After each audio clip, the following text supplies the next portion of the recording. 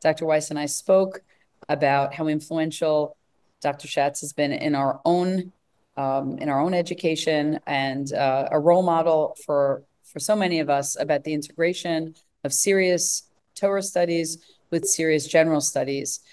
Tonight, given the war, we felt it was important to address an issue that's on all of our minds, and that is the problem of evil. I'm going to turn the mic over to Shira Weiss, Dr. Weiss, to introduce Dr. Shatz and the topic, and to thank you all for coming and hope you participate in future Sacks-Herenstein events. Thank you all for coming to our second in the series of Dimensions on Jewish Ethics with Dr. David Shatz. We learned with Dr. Shatz about ethics and human decision-making last week, and we will be discussing tonight one of the most challenging questions in philosophy in general, and certainly in religious philosophy, and that's the problem of evil. Many, many thinkers have discussed this for the history of philosophy, and it continues to be a probing question that many continue to ask.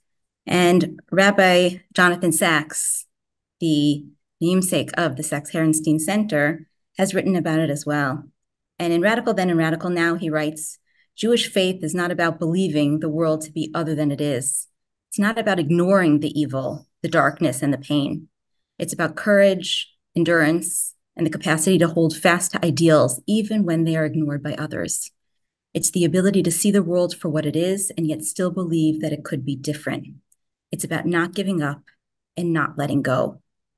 But in really challenging times, like our current situation, both in Israel and for a global Jewry, sometimes it's difficult to maintain faith despite evil. Sometimes it's difficult to understand divine justice and how evil exists and how we can reconcile it with our religious framework. And so we call upon Dr. Shatz tonight to speak about evil, to speak about the ethics involved and how we can respond to it. Dr. Shatz. Okay, my thanks to both Dr. Brown and Dr. Weiss, both of whom I am very proud to say took my classes. And in any case, I'm very grateful for this opportunity. It's eerie to discuss this topic tonight. It's eerie because philosophers distinguish between two types of evil. There's what they call moral evil, which is evil that people perpetrate on other people. And then there is natural evil, which illnesses, weather disasters, and so forth. And over the past few years, we've had a dose of natural evil through COVID, and we now have a huge portion of moral evil, which makes it even more relevant. Now, these categories are somewhat fluid. Very often they're blended, natural and moral, but ultimately there is some distinction that we're able to see. The fact that Purim is coming, I think, confuses our emotions still more. Well, if you think you're going to come into this session at 8 p.m., not knowing why there is evil in the world, and you think that at 9 p.m. you'll come out knowing it, then you have another thing coming. That's what's going to happen. What I do hope is to give you some perspectives on some of the Jewish sources. And remember, you can sometimes sort of put together this one with that one, and ultimately explaining fragments of our existence, even if we don't understand everything. And I'll also take up at the end the question as to whether this whole enterprise is a reasonable and good and religiously healthy enterprise, the whole enterprise of trying to come up with reasons. The series about Jewish ethics. And the problem of evil is a problem of ethics. It's a problem about divine ethics. Think of a situation like this. A child is on the beach, wanders too far, goes into the water. Somebody is nearby, somebody who has no responsibility for the child, and doesn't know that the child is there. If the person doesn't know the child is there, the person doesn't come to the child's rescue. Had the person known, the person would have tried to save the child. Or think of a case where the person actually knows that the child is there and is in danger, and tries to save the child, but can't because it's simply physically impossible. Now, in either case, the person would have what we call an excuse, meaning a good excuse, a legitimate excuse. In the case of God, God is omnipotent, all-powerful. God is omniscient. He knows everything. So he's not ignorant of the evils that go down on earth, and he is powerful enough to do something about them. And so the question becomes, can God ever have a sufficient justification for not solving the evils of the world?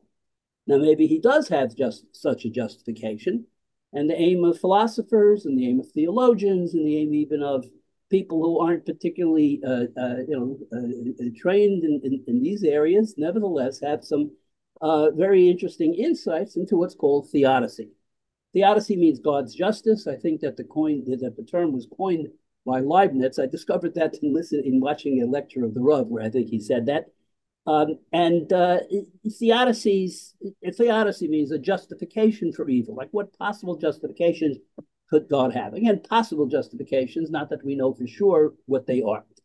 And I have to tell you that when I first heard a long list of possible theodicies, I said to myself, some theodicies are so bad that I have to wonder how a good God could allow them to be suggested. But putting that aside, I want to talk about some of them. First, I think it's important to recognize that there's no single problem of evil, because you can pose a slew of distinct questions about evil. Question number one: why does God, who's omnipotent, omniscient, and all good, why does God allow any evil? Okay, that's sort of the first question to ask. The second question, even if the first is answered in some way, would be, why does God allow so much evil? And obviously the definition of so much and too much is going to be something which is very subjective, which is a problem that Rambam talks about in the Nevuchim, how people sort of magnify the extent of evil in the world, and you could flip it around and say that they minimize it. A third question is about specific evils. When all of us has just raced your minds through Jewish history up to today, you'll find many, many cases of specific evils that you think could have been different and that God could have abolished. God could have made them not happen. We also have to wonder things like, why does God on occasion seem to break his promises to the Jewish people? And there's a fifth question. And the fifth question is, why do the righteous suffer and the wicked prosper? Known by its Hebrew words, Tzaddik v'ralo, Rasha v'tovlo, a righteous person for whom things are bad, and a evil person for whom things are good. Now, I want to emphasize that last question is not the same as the general problem of evil. I think this is a common conflation. The general problem of evil, why is there evil? One possible answer is that all evil is deserved. All evil is some sort of a punishment. Idea that all evil is a punishment then meets with an objection. What about Tzaddik v'ralo, Rasha v'tovlo? What about the righteous person who suffers and the wicked person who prospers? So really the objection of Tzaddik v'ralo, Rasha v'tovlo is really directed at a specific answer to the first question. Because if you answer the first question, why there's general evil, and you say it's all as a result of reward and punishment, then you've got a problem. Now, I think it's interesting that in the history of philosophy, the question of why do the wicked prosper has sort of really taken a back seat to the question of why do the righteous suffer. It could be suggested, and this comes out clearly in a excellent series of lectures by Dr. Aaron Siegel, where he speaks about another form of this idea of tzaddik v'ralo, rasha v'tovlo, which is simply that there's a moral order in the world, which will include the righteous and the wicked. Each one should get their due. But overall, I think it's good at this juncture just to realize that these are separate questions. Now, given that you have 5 questions, I'm not going to answer 5 questions. What I would like to do is to give some perspectives that mostly affect the first question. I can't do otherwise in a single lecture, because without the discussions about the first, you can't really talk about the third. I want to start now. Shira, if you could put the source sheet up on the screen. Okay, and maneuver it for me. I want to start with a quote from my late colleague, Professor Yaakov Elman, a brilliant scholar for those of you who knew him, and also for those of you who don't know him, I'll tell you he was a brilliant scholar. Here's what he writes in a very lengthy article about evil. He says, to our surprise, however, we find walled-off areas, not Waldorf, but walled-off areas, where rooms opened by Chazal were left vacant, with little, if any, new construction laid over the ground floor. We denizens of the upper floor all too often lose sight of the lowest floors. We never obtain a complete view of the ground floor at all. This is all the more so, all the more because we tend to, I've been trouble reading it, to tear down the walls of rooms they constructed, altering dimensions and configurations, reassigning rooms originally intended for one resident to another. In other words, there's a lot that we ignore in Chazal. Now, I don't know what specifically he had in mind in that paragraph, but if you look at the next paragraph, which I'm not going to read out loud, I'd just like you to put your eyes on it for about 15, 20 seconds, where he talks about the Babylonian Talmud. And he says the Bavli, the Babylonian Talmud, provides us with a number of, quote, mechanisms of divine governance. And then he lists a bunch of them. So just take a look. I'll take 15 seconds from my talking. And just take a look. You'll get a sense of what those are.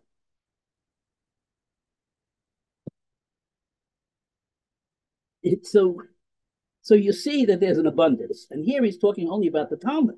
In later Jewish history, you have, for example, Kabbalistic ideas like Tzimtzum, which means that God made room for the world. God withdrew to make room for the world, and that's used in an account of evil.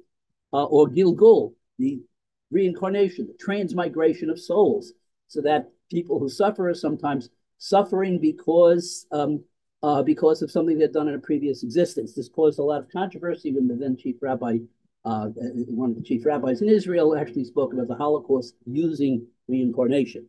Then there's the absence of good. You may have heard that. Evil is just the absence of good. You may have heard the idea that evil is an illusion. I mean, you could just list on and on and on. So obviously, I'm not going to do all of those. But what I would like to do is to talk first about retributivist theodicy. Bashir, you can scroll down one more page. Okay. The retributivist theodicy is the theodicy of retribution, meaning you get what you deserve. Okay, you get your just deserts. Okay. Now, and that's why there is suffering in the world. The first point I want to make is that the mere fact that there are so many other theodicies, like the ones that Dr. Elman lists, already tells you that the retributivist theodicy did not completely permeate rabbinic thought. Now, but what I also want to do is, is to look at certain sources here. There's a statement by Rav Ami in Masechah Shabbos 55a. Omer Rav Ami ein misa lo chet ve'ein yisurin b'lo avon. There is no death without transgression, and there is no suffering without sin. Now that's a bold statement, but it's the most explicit, forthright statement of this theodicy that you can find, of this justification of evil, that it's all about punishment. Well, an interesting thing happens at the end of that discussion, at the end of that sugya. At the end, the Talmud declares, Tiyufta de Rav Ami Tiyufta, which means Rav Ami has been refuted. Now, you have to be, so you might say as follows, you might say, well, in a place where this actually is stated, that all suffering, all death is retribution, you might say there, Gemara rejects it. You have to be somewhat careful about saying that. The reason you have to be careful is that, first of all, the refutation the Gemara gives is a refutation based on a Boraisa that simply says that there were 4 people who died without sin, and they died gratuitously. So is it only those 4 people when Rav Ami is rejected, or is it more? Secondly, Rav Ami said 2 things. He said that ein misa b'li chet, there's no death without sin, ein yisurin b'lo avon, there's no suffering without transgression. He said 2 things, and the example of the 4 people who died would only be an example that would refute the first part. And Ramban makes this distinction, and he thinks the Rav Ami, was wrong and is rejected on the part about death, but not necessarily in the part about suffering. And also, I have to say that Rav Ami's statement appears elsewhere in Chazal, and I wrote some of the sources down there, where it is presented and it is not refuted. In other words, it is accepted. Still, the statement is a very stark statement, and it may very well still be that when the Gemara rejected the statement, they meant to reject as a package deal. I mean, I don't know if we know for sure that that's not the case. The second example I want to give you where a retributivist theodicy is rejected is in a very famous source, and that's Eov. Okay, in Eov, what happens is this: Eov is suffering tremendously, and he has these 3 friends, and with friends like that, you don't need enemies. And indeed, the friends keep telling him, "Listen, God is just. You must be a sinner, and that's why you're suffering." They tell him constantly that you're getting what's coming. in chapter 42, which is part of the epilogue, scholars talk about the epilogue being tacked on, the prologue being tacked on, but I think it's possible to read the book as a coherent whole. And that is that God says here to Eliphaz Temani, one of the friends, he says, "Chorapi v'chol v'shnei reyecha, ki lo dibartem elai nechona ka'avdi Iyov." You did not speak properly to me as Iyov did. And in the next citation I have here, it says it again, "Ki lo dibartem elai nechona ka'avdi Iyov," that you did not speak properly. This is what he's telling the friends. Now, the friends are the ones who said God is just, God is just, God is just, and yet what happens? God chastises them. He's angry at them. I'm angry at you. I'm angry at you. Why is he angry? Well, I think that first of all, they don't really understand what Iyov is suffering, number one. And number two, maybe he's saying, listen, if you think that a man like Iyov is someone I would consider to be not righteous enough, if that's what you think, then you're basically making me irrational, crazy. You're making my standards look absurd. So really, it's a sort of an embarrassment to God, as it were, that they are saying that God called Iyov to be a bad person. So if you take these two texts together, you have these are only two obviously from a large iceberg, the tip of a large iceberg. You have 2 points. You have first of all that Rav Ami is refuted when he says and the extent of it, has to be discussed. But in Iyov, I think it's pretty clear that this is a rejection of the retributivist theodicy. Now, I'd be afraid to say this if not for the fact that some of the other sources coming up, but also keep in mind what I said before, that there are many theodicies Chazal offer. That's why I had to look at the element list. Many they offer, which they didn't have to offer if everything was retribution. Now, then we get to a source from Maseches. I should mention some other difficulties here with the retributivist theodicy. One is it leads to blame the victim. I mean, I don't know if you remember this, but after 9/11, Jerry Falwell said the reason for 9/11 was because of the licentious behavior in American society. He later had to retract that. Another issue that comes up, I should have mentioned this earlier, is that one of the things that bothers people about this retributive theodicy is not so much the theodicy in itself, it's this certainty with which people apply it. Remember, the Versailles wedding hall collapsed some 20 years ago. And somebody said it must have collapsed because there was improper dancing there. Like, exactly what the reason was that God had in mind. So what's the point of saying that? Is to tell people don't be so sympathetic to the victims, they deserved it. It seems to be that there's something off about thinking of everything as punishment. There can be a lot of things that are punishment, but not literally everything. If you want to see a wonderful satire on some of these extreme, certainty, we know for sure that there's an article by Rabbi Emanuel Feldman, who was then editor of Tradition, and you can get in Tradition's archive. Go to traditiononline.org and then scroll down and look for the author, and good luck finding this particular one of the zillion contributions to Tradition. But it's wonderful. He talks about, I think it was about Hurricane Katrina, and he said it starts off by saying, people say that that Katrina was brought to New Orleans because of the licentiousness there, and that's why it was there. And then somebody says, yeah, but what about New York? New York's also, very bad.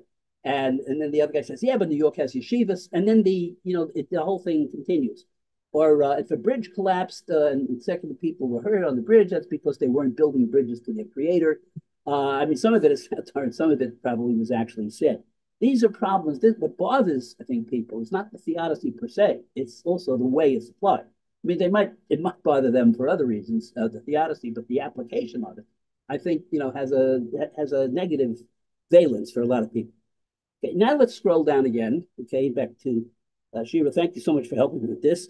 Okay, the second group that I have here, Group B, sounds like a Spirit Airlines or something. A, B, C, D. Group B, modified retributivist theodicy. What I mean to say by that is that in some cases you find a retributivist theodicy, but it's mitigated somewhat. And I think that these mitigated theories run into a bit of a problem.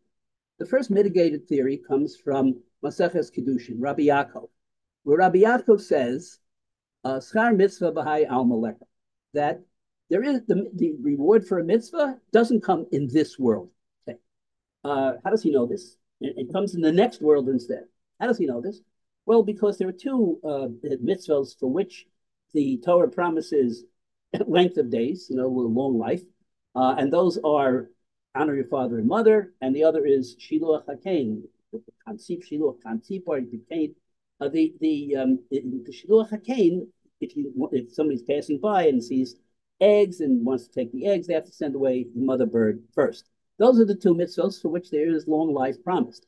So what happens? A young lad goes up on a ladder because his father told him to do this mitzvah, and he goes up and he does the mitzvah kansipar, and what happens is he dies. He falls off the ladder. So Rabbi Yaakov said, it can't be that the Torah is talking about this world when it talks about the rewards. It must be it's talking about the next world. Interestingly, the Gemara tries to give him a hard time, and it doesn't really succeed. Now, there's all sorts of things come to mind as to why the child might have died, and this is not, it's not where that Gemara is going. I call this modified retributivist theory because there is a retributivist part. The retributivist part is that this is all going to be straightened out in the world to come. So that retributive part is there. What we're left with is a puzzle question. Well, first of all, why doesn't God give the rewards in this world? And secondly, what is the explanation of evil in this world? In other words, it doesn't really answer the question that people have about evil. It's telling you don't expect all the rewards in this world, but it's not telling you exactly why those rewards are deferred. And for that, you have to look elsewhere. There's a second category that falls under this of modified retributive theory, and this is one that's associated with at least three Mefarshim we know of: Ramban, Rabbeinu Bachai, and Novadia Sforno, and basically have the same issue, the same thought. The Ramban, I have to say that the Ramban, the interpretation of Ramban I'm going to give you is one that was brought forth in an extremely important article by Dr. David Berger, written in around 1981 or so, I'm not sure exactly when, where he came to interpret the Ramban in a way that was very different from the way people understood it. Here was his interpretation. He said that Ramban believes that there are three categories of people. There are the Hasidim, that is the really pious ones. And then there are the Rishonim, those at the very bottom. And then there is the Beinonim. The Beinonim, the intermediate category. Now, this intermediate category, he says as follows: when it comes to the most pious people, so that those people have a very special relationship with God, and God actually exercises providence over them at every moment. Or if not every moment, then Dr. Berger mentions it can sometimes lapse, but overall, that's really what they have. They have a direct relationship with God. The Risham have a direct relationship. The evildoers have a direct relationship in the other direction. God makes sure that they suffer. The Beinonim, in Dr. Berger's words, are about 99% of people. What happens to them? They are left l'mikrei hatva'im. Translated usually as the accidents of nature. It means to events. I tried chance events, but it's basically nature. It's basically a subject to the vagaries. That would be the vagaries of nature. Sometimes nature will be good to them, and sometimes bad. And just take a look at some of the lines here I underlined. Well, actually, let's say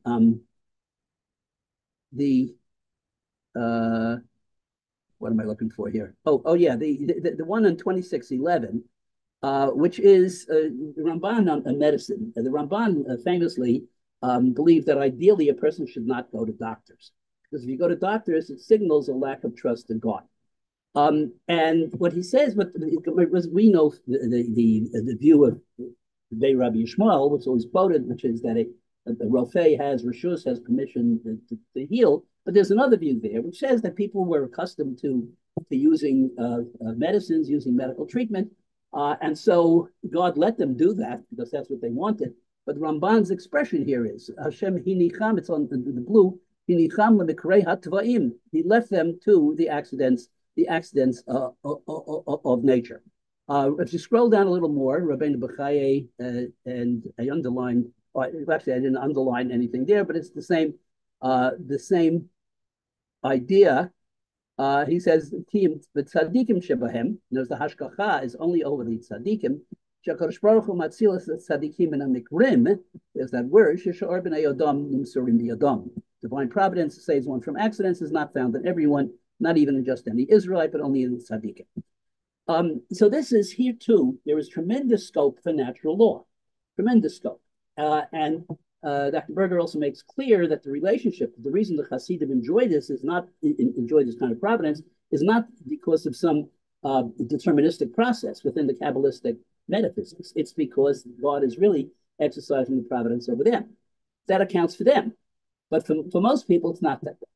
Now, there's a certain kind of, you might say, a certain kind of unfairness in a way, I guess, that you want here. Let's say you took that group of Beinoni, and you rated one of them 300, and you rated another one 700 on the scale of tzidkus. Now, the one that was rated 300 may actually wind up having a much better life, materially speaking, than the one that was rated 700, because it's all based on mikreh. These are the accidents of nature. Here, too, we are not told why it's that way. In other words, you kind of feel good to realize that the tradition, many people, say, oh, it feels good because the tradition realizes that not everybody gets what they deserve, but it still leaves the question open. Well, why don't they? Why don't they get what they deserve? And if you can't chalk it up to some deterministic process, as I mentioned, metaphysical process, it's a hard question. It's a very hard question to answer. And that's the same question that I asked about Rabbi Yaakov's view. Sort of left with the problem of evil, even if you know that you shouldn't expect this perfect match of just desserts.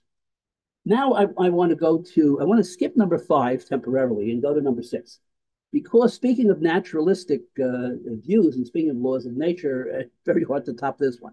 This is a Gemara in Moed Katan, and it's one of the most. If you haven't seen this Gemara, then you might have a bit of sticker shock from it. Amar Rava, okay. Kaye b'nei umizone, meaning the length of one's life, the number of his children, the extent of his sustenance, depend not on his merit, lo b'schusa talya milsa, ela b'mazolo talya milsa. It depends not on his merit, but on his mazal. Now, mazal means astrological influence, astrological flow. I learned that because in the old days, when you wanted to find out where a word appeared in Chazal, you couldn't just type in a word and then all of a sudden it would pop up on some search engine. Instead, you actually had to go to Nebuch, this thing called the book. And in this book, there were words, and I looked up mazal to try to collect some statements by Chazal and mazal, and it said mazal si nozol. Now nozol means the flow. I don't know if it's related to English with nozzle, but anyway, getting back to this here, so Rava said the length of one's life, number of children, those are 3 major things in a person's life. For Rabba and Rav Chisda, here's his argument. His lo b'schus talmid it doesn't depend upon your merit. For Rabba and Rav Chisda were both righteous rabbis. One would pray for rain and rain would fall, and the other would pray for rain and rain would fall. Yet Rav Chisda lived 92 years, Rabba only 40. Rav Chisda's household celebrated 60 weddings. Rabba suffered 60 bereavements. Rav Chisda's household fed bread of fine flour to their dogs, and it was not needed. Rabba's household fed bread of barley flour to people, and not enough of it could be found. 2 sages of equal merit, okay, and one of them had a miserable life in material terms, and the other one had a good life in material terms. Now, this is all because of the operation of the mazal. Rabbah did not have a favorable mazal. Now, the Gemara in Masechah Shabbos it tells us that it indicates clearly that even if the mazalos are going against someone, they can override that mazal. It can be overridden. And Avraham Avinu had this overridden. That's how he had a child. Rabbi Akiva's daughter was almost bit by a snake, but she had done a good deed, so she was saved. Tzedakah tatzil mimaves, that tzedakah saves you from death. So you might say here that Rabbah, should have had. You might ask, well, shouldn't Rabbah had his mazal overridden? Wasn't he righteous enough to do that? And what Tosfos basically says here, the Tosfos in Shabbos, it looks to me from the last few words, which I think are also found in Ramban, if I recall correctly, I'm not sure. That a person who has a zechus gadol, a person who has great merit, can actually overturn the mazal, but there are times that the mazal will not help. So in other words, this is also asserting some sort of a deterministic process that is going to lead people to that is going to lead people to a terrible to a terrible life in material terms, and it's of course mysterious why that happens.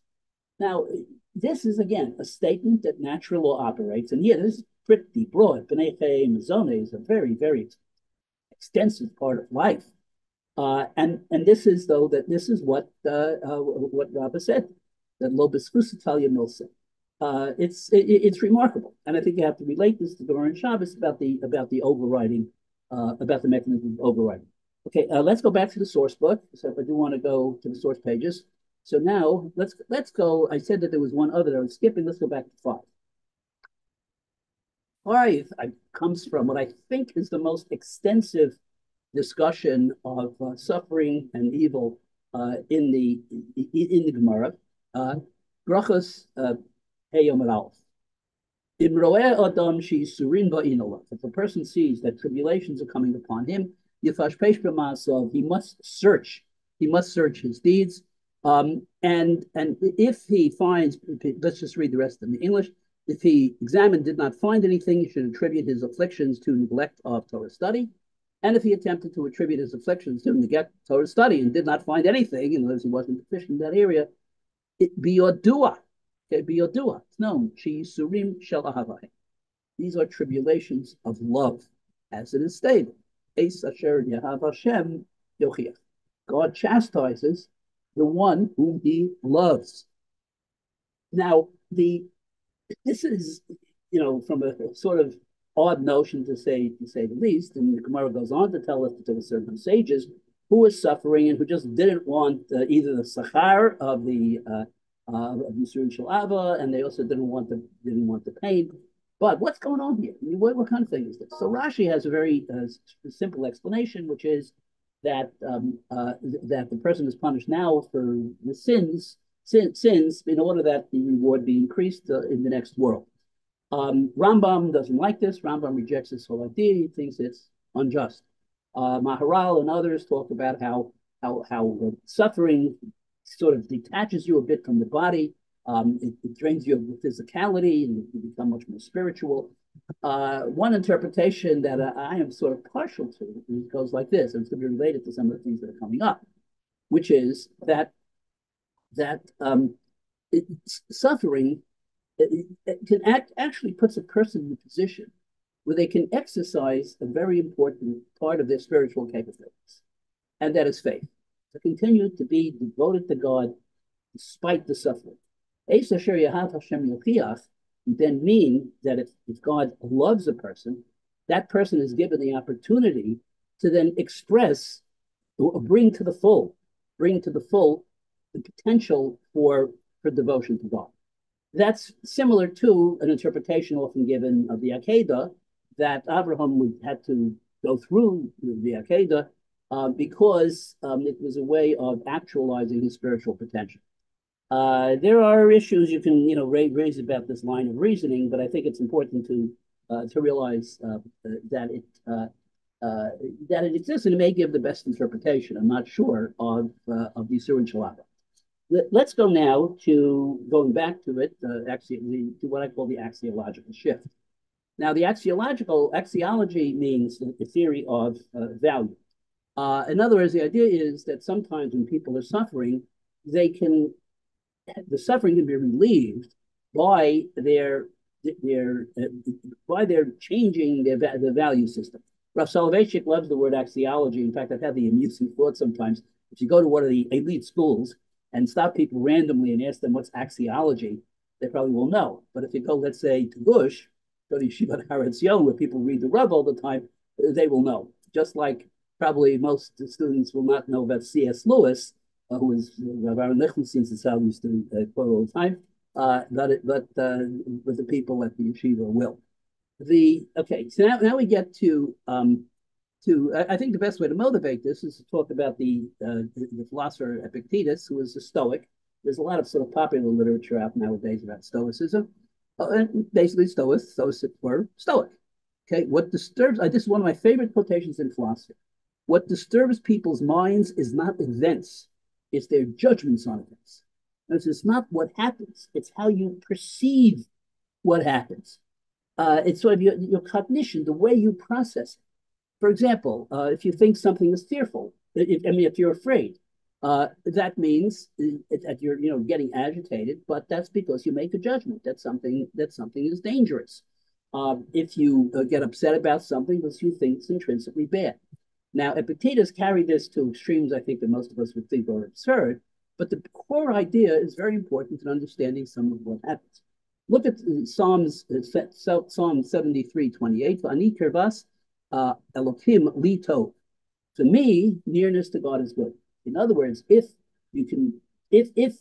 suffering, in fact, you could say, brings me closer to God, then I can handle it. Now, this has nothing to do with how you look at other people's suffering. I think that's a problem in trying to transfer this to other people's suffering. But for one's own suffering, it's very productive. Take a look at Rav Soloveitchik, two quotations here. I do want to leave enough time near the end to discuss Rav Soloveitchik and Rabbi Sacks. So let me read this a bit quickly, but they're powerful passages. The first one comes from Out of the Whirlwind, a collection of his writings on evil. When I looked upon my grandson, now remember the Rav was ill in 1959, 1960. He had cancer, and these two relate to that period. When I looked upon my grandson, I always tried to think of him as if he were my contemporary. I believed that we would always do things and play together. Sickness initiated me into the secret of non-being. I suddenly ceased to be immortal. The night preceding my operation, the fantastic flights of human foolishness and egocentrism were distant from me that night. However, this fall from the heights of an illusory immortality was the greatest achievement of the long hours of anxiety and uncertainty. I stopped perceiving myself in categories of eternity. When I recite my prayers, I ask God to grant me life in very modest terms.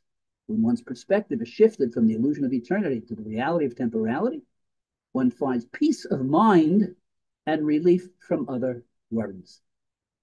Next to the last sentence here, when one frees himself from this obsession, his perspective becomes coherent and his suffering bearable. He learns to take defeat courageously. A shift in value enabled him to tolerate suffering. He was getting something valuable out of the suffering. The next one, I think, is even more powerful. When I eulogized my uncle, Rav Elvel Soloveitchik, the Brisker Rav, in the auditorium of Yeshiva University, while knowing of my affliction, one nagging thought assailed my mind. All these thousands of people are healthy and expect to live a long and happy life, whereas I am not certain that I will be able to accompany my daughter to the wedding canopy. I believe that Dr. Tova Lichtenstein has been engaged to Rav Aaron. While these thoughts are passing through one's mind with the speed of lightning, one feels forsaken, forlorn, and lonely. Gradually, this feeling of loneliness pervades one's whole being with ever-increasing predominance. The whole self becomes immersed in solitude, and the awareness of being taken away from the community. You're torn away. You're alone. Go to the next paragraph. The night before my operation, when my family said goodbye to me, I understood the words of the psalmist, Ti ve'imi azavuni v'Hashem ya'asveni. When my father and mother forsake me, this is from, of course, David Hashem Orivi Yashi, which is said in the high holiday season. When my father and my mother forsake me, the Lord will take me up. I never understood this verse. Did a parent ever abandon his child? The parents will abandon me, God will take me up? Of course not.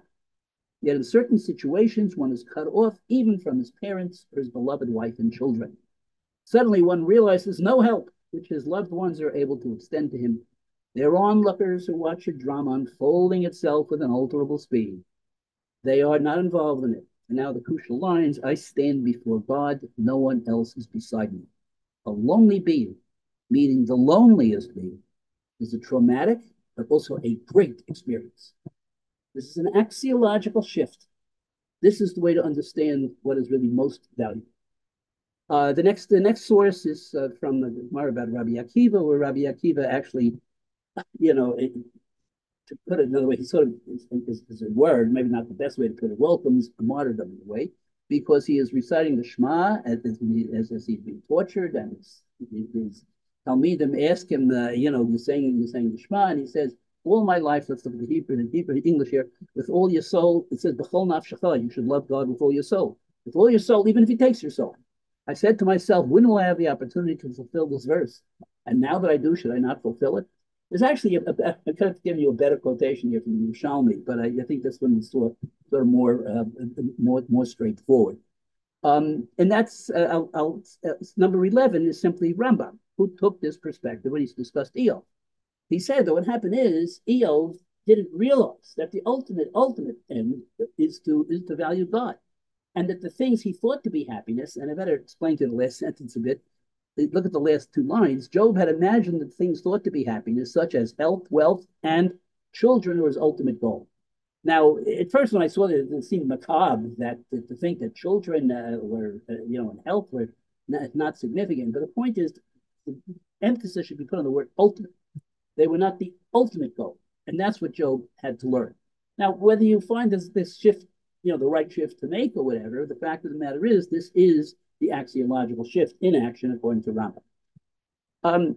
The next part, I think I'm doing okay on time now, since I'm going through this. I hope I'm not going too fast. There's a story about a guy who took a course in speed reading. Remember the Evelyn Wood courses? Some of you took such a course. And somebody asked him, how was the speed reading course? And he said, it was great. I read War and Peace in an hour. It's about Russia. And, I hope you're not just, I hope that you can look over the sheet again to see all of these coming through. The retributivism, the modified retributivism, the axiological shift. And now you have something called the soul-making theodicy. That term comes from, it's been made most famous by a Christian philosopher named John Hick, who wrote a book called Evil and the God of Love. The idea behind it is simply that when you have evil in the world, it makes morality possible.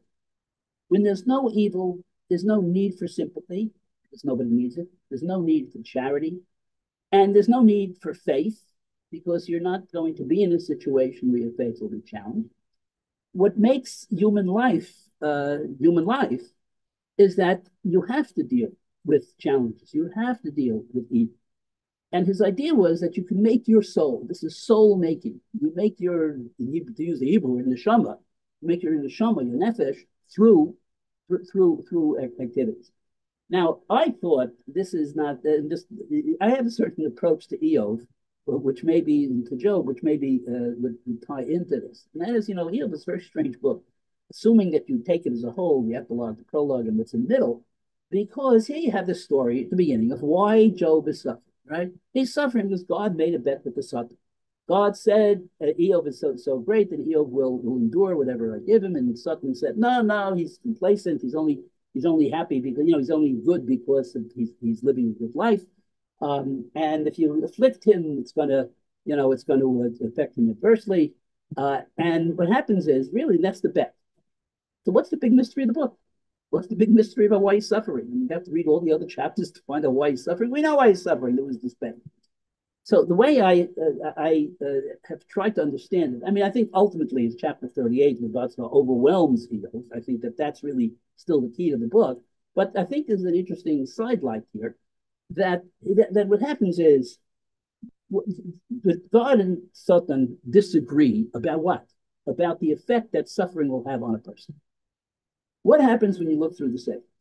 You find that Eov grows in two ways. First, in the pasuk, let's go back to the sources. Okay, the book called Back to the Sources. Okay, when you go back to the sources here, this is verse 42:5. I had heard you with my ears, but now I see you with my eyes. What that suggests is that as a result of the suffering, Eov has a much clearer perception. Previously heard about it with his eyes. Now just seeing God. He sees something he didn't see before. The exact process by which this happens, well, maybe it goes back to that chapter 38, or back to the whirlwind. But whatever it is, he winds up in the position that God had said he would wind up. That is, in a stronger position. The second verse is something that Rabbi Soloveitchik points to. when he's talking about Eov, and that is that Eov grew in another way.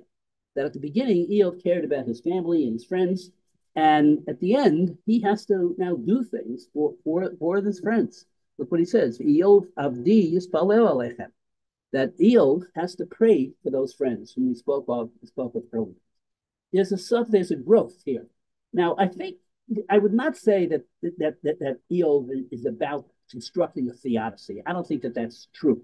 I think it's a book that concentrates on the psychology of the sufferer, but it's still an important question as to whether suffering can lead to religious growth and lead to moral growth. This is an example, I think, of what I call soulmate. I mean, many philosophers who've written about evil, agree, I think this is true, that there has to be some system of natural laws of nature. Otherwise, how are people going to make responsible choices? Maybe that's the answer to the question I was asking earlier about, well, how do you explain why everything works according to nature? Without nature, you can't make responsible choices. It depends on a stable, natural order. And all of this ties in with this idea that if you know that stable, natural order, you'll be able to develop religiously, develop morally, and so on. Okay, so far so good, because now I'm on the part that I really want to talk about most, which is the final part. And again, I can't guarantee you that at 9 o'clock you're going to walk out having the problems of the world solved. The position I'm going to describe now is a position that was taken by Rabbi Sacks and much more extensively by the Rav, and it relates to something Dr. Weiss quoted at the very beginning of the session. Let me present it to you this way. Suppose you believe that a person, that everything that happens to a person that is bad happens because of a sin. Then you meet somebody who is suffering. Now, of course, you perceive this person as a sinner. Question: do you help this person? Well, look, if the person is going through a punishment and you're going to help him through this suffering, then that's like letting a prisoner out of jail too early. I mean, why should you help this person if there's a reason that he's suffering? Or take a different idea, which I haven't discussed, the idea of atonement. That the death, let's say, of a righteous person is atonement to sins. Or the dead too. Why should you help somebody? Why should you help somebody if they are dying or if they are suffering? Why should you help them? I mean, it's clear that you should, but why? Why? After all, if you think that if you are committed to a certain theodicy, you're committed to a certain reason why people suffer, then if that's the reason, then that's the reason that should be evil. Notice you have to leave the evil alone and do nothing. Now, this is an issue. What this comes down to is this, that I would say that within all of us, there's a tension between, on the one hand, having a theodicy, having an explanation, and on the other hand, the moral imperative to fight evil, fight against evil. And I mean, not just moral evils here. I mean, also, to improve, to use science and technology to improve the world and so forth. Well, now we don't know which direction science and technology are going as far as improvement, but still, this is what's meant here by fighting the evil. So you have two opposite things going on. When you have a theodicy, what's your goal? Your goal is to make your peace with evil. You want to sort of understand the world. It's all harmonious. It'll make sense. It's all good. It's all good. It's all good. Yeah.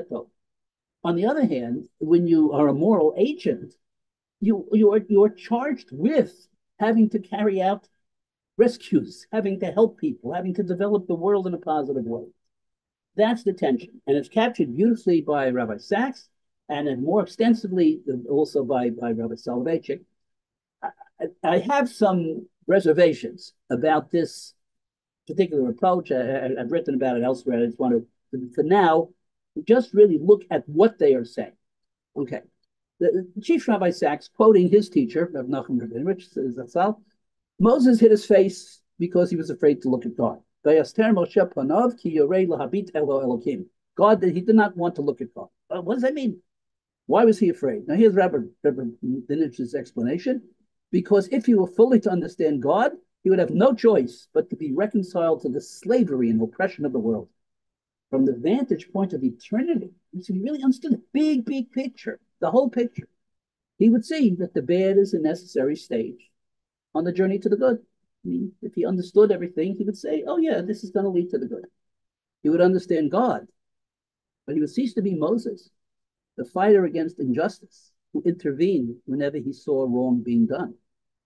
He was afraid, ki yoreh, that seeing heaven would desensitize him to earth.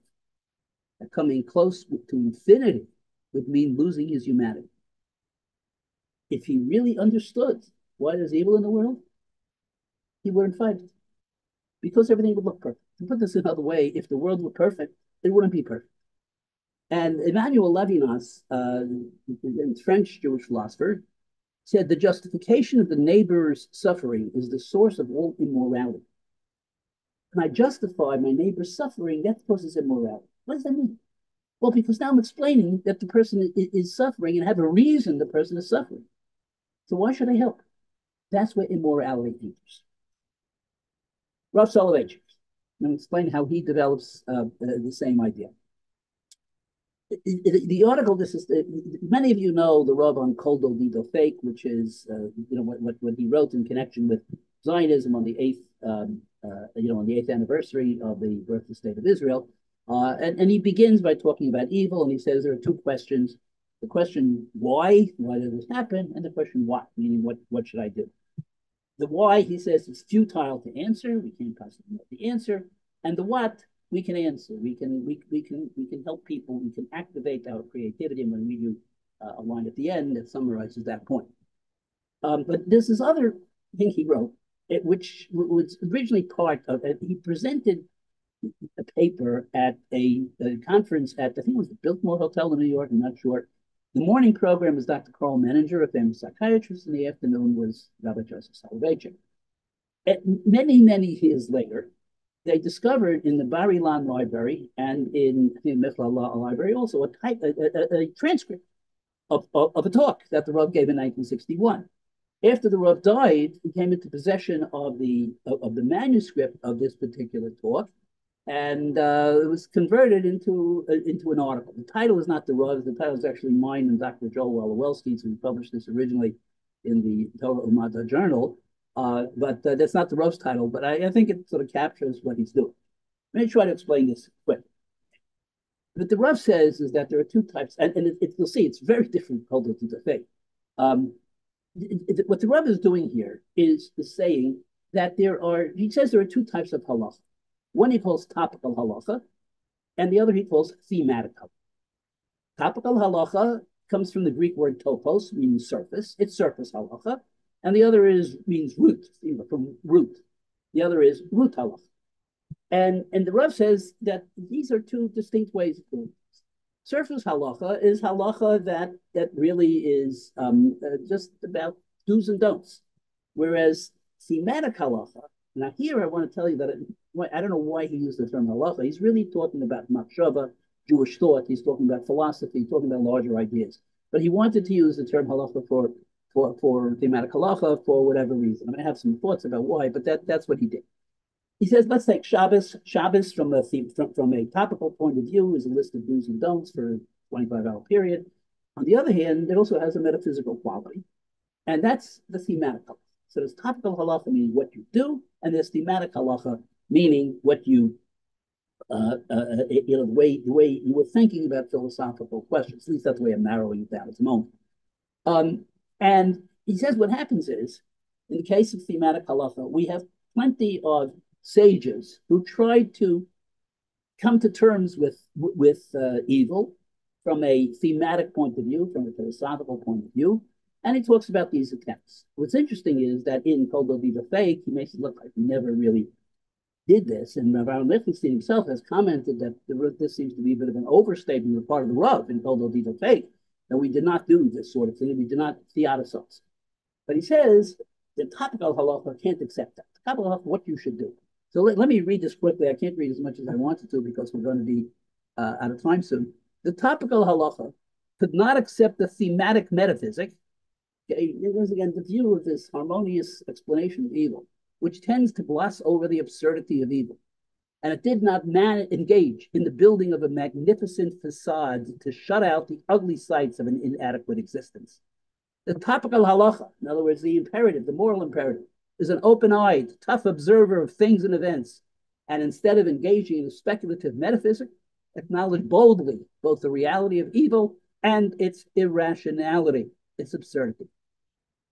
As a case in point, let's examine the topical halacha's attitude toward death. It's enough to glance at the laws of mourning in order to convince ourselves that the topical halacha saw death as a dreadful fiend with whom no pact may be reached, no reconciliation is possible.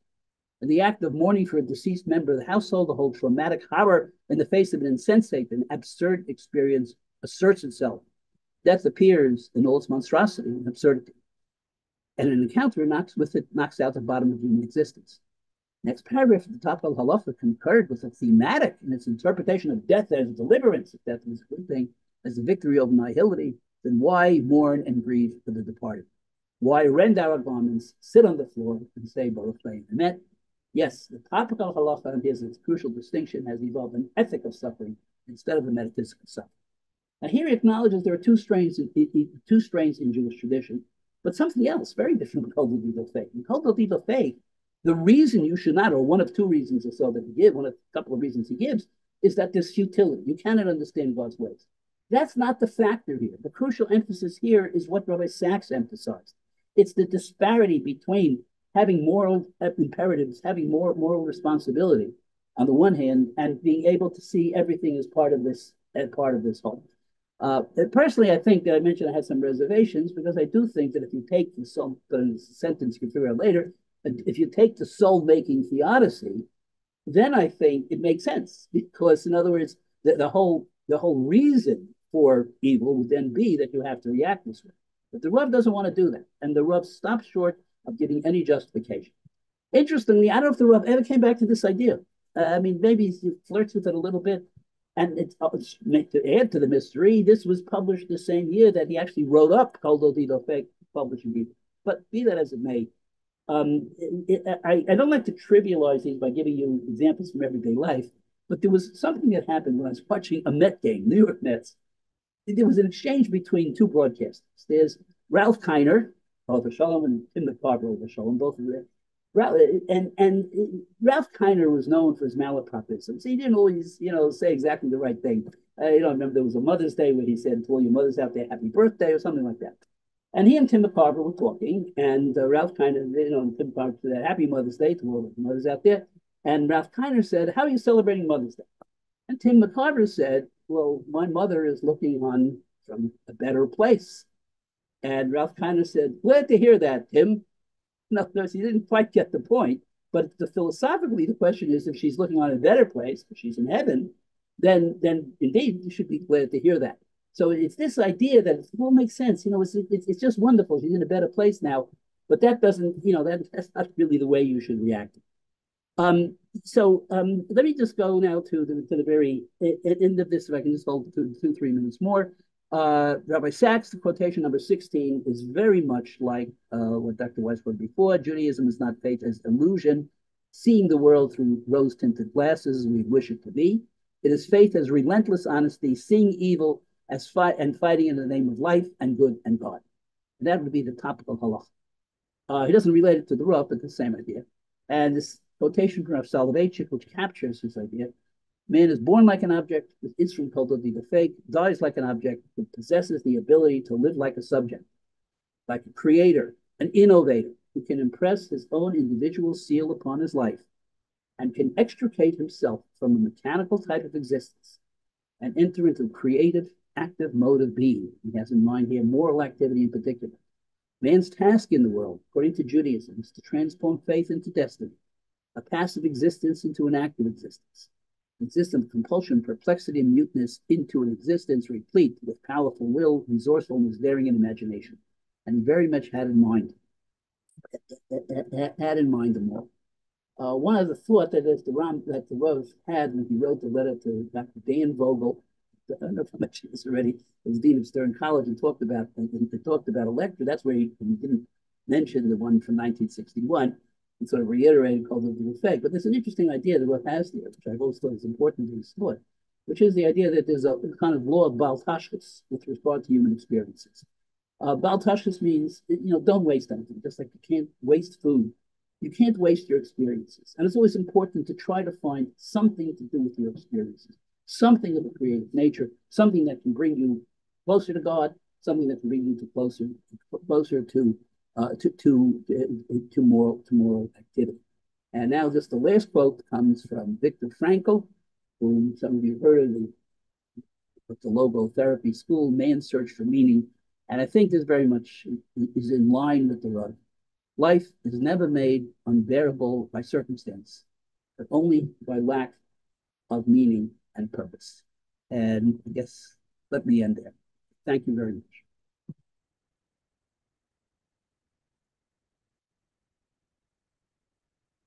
No, I can't hear you, Shira. Thank you so much, Dr. Shatz. We look forward to seeing everybody next week for our third in this series. We'll be looking at the ethics of altruism and the topic of sacrificing oneself for others. Thank you again for joining tonight, and we'll see you next week.